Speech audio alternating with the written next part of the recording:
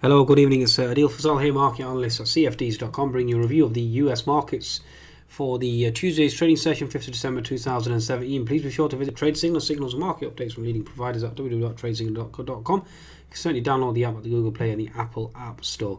Okay, so let's quickly give you a rundown into US equities in terms of the stats thus far. US equities certainly taking a turn for the worst after having gapped up and moving higher quite substantially, especially the Nasdaq, although the S&P certainly has remained subdued. The stats at the moment are at present. You have the Dow languishing now down to 24,230. Dow certainly is under pressure.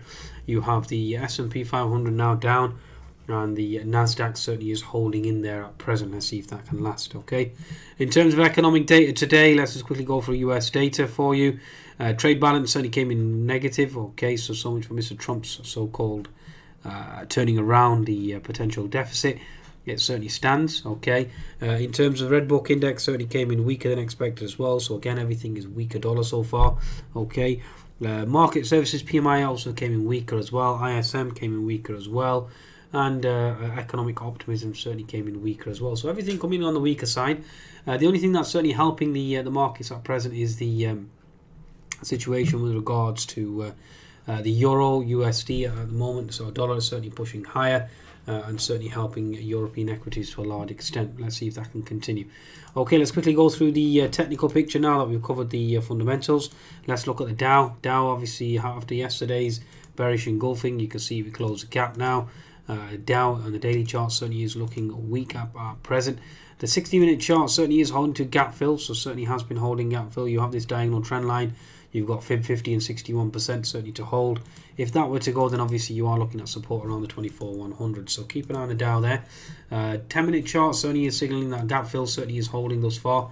Let's see if we hold that. Certainly are expected to. Okay, nevertheless, that's the status quo. Okay, let's move on to the Dow Transports. Dow Transports bearish engulfing candle after yesterday's topping tail, so certainly a warning signal, given the fact that a lot of the actual rally itself certainly has been priced into the market. So sell the news type event with the obviously the initial bill certainly passing through Congress over the weekend, certainly helping your US equities to a large extent. Okay, daily chart certainly isn't looking very healthy. That's all I can say for now, especially on the Dow Transportation Index. In terms of the S&P 500, let's move over to the S&P now. Daily chart on the S&P 500 certainly continuing. We had this sell-off on the Flynn news. Again, that was negated on the tax news, tax reform making progress over the weekend. And ever since then, it certainly has been sell the rally, or sell into the rally thus far. 60-minute chart on the S&P 500 certainly isn't looking healthy at the moment either. We did actually make a new high, but it has been rejected thus far. Again, you are going to see support into the gap fill region at 26. 26 is the area to watch out for. In terms of the 10-minute chart, we're certainly holding support now. We've closed that gap at 26.40, and we are now testing support around the 26.33 zone on the S&P. Now, one of the factors at play at the moment is the weakness in copper.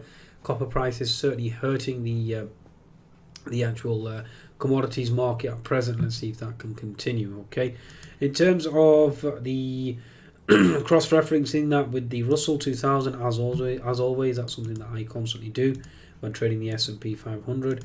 Daily chart at present, you've certainly retested and closed the gap below, retested the breakout as well. We've certainly held that, so one could only argue bullish at present.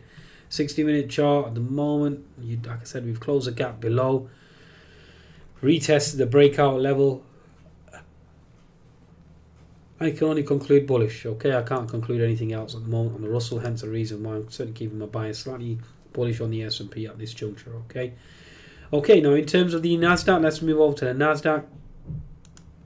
Okay, Nasdaq 60-minute chart has an inverted head and shoulders formation, which I'm certainly keeping an eye out for. 10-minute chart at the moment is coming into support around that 62.80 zone.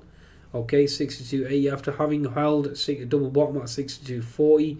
Certainly looking for a potential bounce here. Okay, so again, looking for that inverted head and shoulders pattern to play out, potentially testing that 63.80 zone once again on the Nasdaq itself. So watch out there.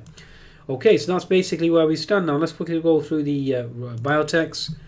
Biotechs as well on the 10-minute chart at the moment. Certainly made a base here at gap fill. Looking for gap fill certainly to hold. Certainly looking for a base here. Okay, in terms of the semicons, okay, so keep an eye on them. Biotechs as well. As we go to the semiconductors, if you have them here we go. Semicon certainly coming into potential support around this zone now. And you had gap fill here and gap fill here. Okay, so this is a zone to watch out for the semiconductors. 60-minute chart certainly has bounced, at this juncture. Certainly looking for a pop now in terms of the Nasdaq.